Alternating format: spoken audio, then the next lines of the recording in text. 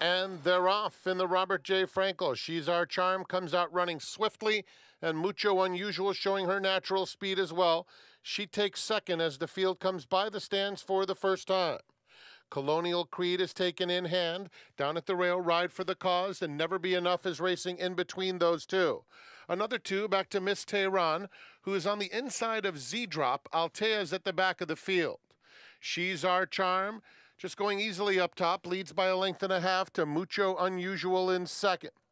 That pair is followed by Ride for the Charm along the inside third, about 4 lengths off the lead. Colonial Creed is next, followed by Miss Tehran and Never Be Enough right together. Another two back to Z-Drop and Altea. Onto the backstretch in the Robert J. Frankel Stakes. And She's Our Charm lets it out a notch, leads it by 3 now. Mucho Unusual is racing second.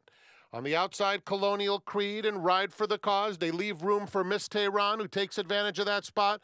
And Miss Tehran, with a bold move, comes right after She's Our Charm past the half-mile pole. And Joel Rosario and Miss Tehran, the new leaders, as they round the far turn. She's Our Charm now in neck back second. Mucho Unusual a 3-wide third. Then it's Ride for the Cause, racing on the inside of Colonial Creed.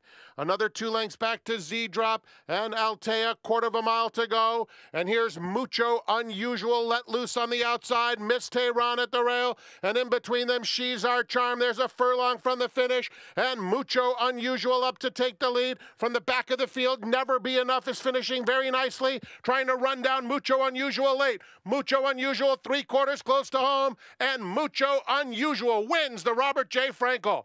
Photo for second between Never Be Enough and She's Our Charm. And that is 3 on the day for John Velasquez.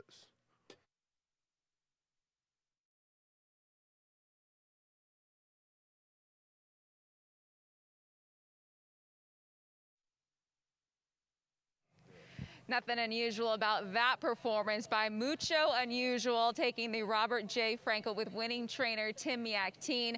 Class of the field, a grade 1 winner. Coming out of the Breeders' Cup, though, where was your confidence level in terms of today? Pretty high. She'd been straightforward. We had an outside draw. That was a little bit of a concern. There was lone speed in the race. But she's such a dream to train, so easy, so straightforward. She makes my job easy.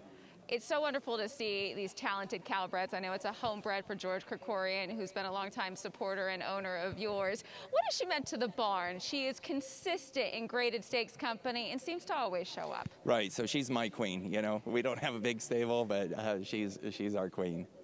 And for her, when you put spacing between her races, do you look far ahead as to what 2021 might bring for her, or take her back to the barn? Absolutely. You know, we try and space her races out. We haven't made any plans, you know, whether the megahertz is going to be in the play or not, but we'll consider everything and just play it by ear.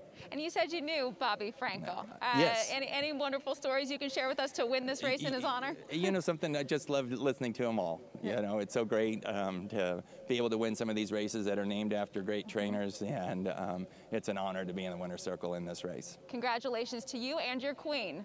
Thank you. It's Mucho Unusual and the Robert J. Frankel.